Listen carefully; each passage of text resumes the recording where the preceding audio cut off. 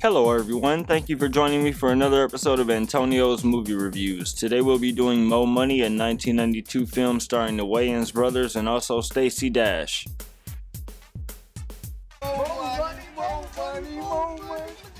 Here. Johnny Stewart, played by Damon Wayans, is a lifelong con man who meets a girl, Amber Evans, played by Stacey Dash, and tries to impress her by cleaning up his act and doing things the honest way. Johnny indeed does try to clean up his act, aided by Lieutenant Raymond Walsh, played by Joe Santos. He seems to be Johnny's probation officer. He knew his father. Johnny's father was once a cop. He and his brother Seymour are trying to sell books. Well, I gotta do something, man. Walsh said I go to jail if I don't. Fuck Walsh. He don't care about us. Look, you can stay here and sell these damn books if you want to. I'm going to get paid. There is a silver lining to this because this is where Johnny meets Amber, who is played by Stacey Dash. How much is this book? Take that. What you want? For you, free. Take it. Wish I had an ice cream. It'll look just like you. Sweet tasting chocolate, good all the way through. He's pursuing Amber already. What am I supposed to do now? Sell those books. How about drinks? Water fountain's right over there. Yeah. Chases her into the job and ends up getting an interview. Still ain't ringing. Stewart resident. Yes, this is him. For a while, things seem to be looking up for Johnny until he realizes that he's been hired at a crime ring. He has a corrupt boss named Keith, and also he realizes that those cars are readily available. He ends up meeting Amber, of course, because she also works at the place. She has a boyfriend played by my boy Dresser from the 5 Heartbeats. What are you? Jonathan Stewart from Acquisitions came to pick up the C-89 form. I'll have this down to him in a second, Amber. I wanted to ask you to marry me. Can I get down on one knee? Please? I don't think my boyfriend would like that. Damn, I gotta get my shit together. That doesn't stop Johnny, though, knowing that he can't afford her. He ends up pursuing her anyway and doing a good job at work. Yo, that's a man? Johnny's affection is discovered by her boyfriend and they end up having a problem at lunch one day.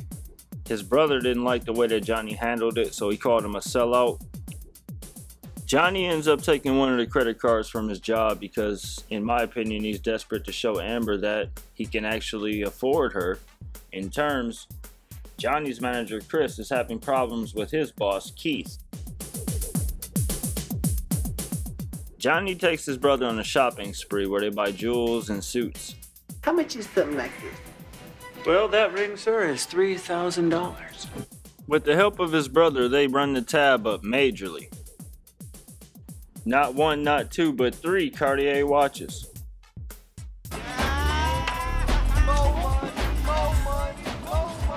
What does a man with a 1-inch penis have for breakfast? You give up? Of course he has to go and see Amber, and he actually wins this time. In the meanwhile, Chris, Johnny's manager, is actually robbed and stabbed in the back. Johnny ends up being found out by Keith that he's actually stealing credit cards. He even has them on camera, but he's actually promoted or blackmailed. I want you to look through returned credit cards and bring me these names. Jonathan Stewart will be Chris's replacement as mailroom supervisor. Oh, we get paid, we do this. They did find out, okay? Now Keith is trying to blackmail me. So just leave it alone. It's over, okay? It's over. Get some clothes too, will you? We're in the big time now. Charge it.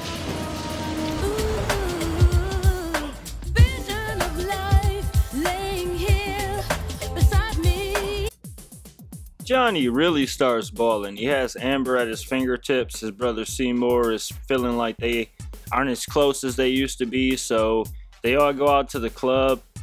After they get back, it looks like Seymour finds one of Johnny's cards and he ends up going to try to spend some money where it doesn't go well. Johnny actually tries to get out, but it doesn't go well either.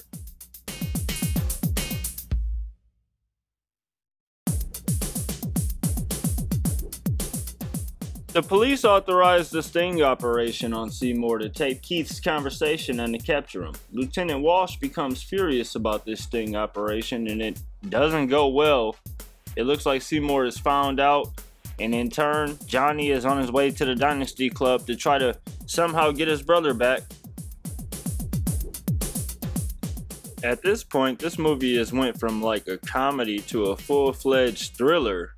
I know that we know Damon Wayans from The Last Boy Scout with Bruce Willis, but we weren't really expecting this to turn into an action flick like that. He ends up killing Keith, and at the end, he's in the hospital. The brothers obviously have no regrets. More money, more money, more money. Thank you for joining me for another episode of Antonio's Movie Reviews. Please do not forget to subscribe so that you can be notified of the next video. Have a great evening.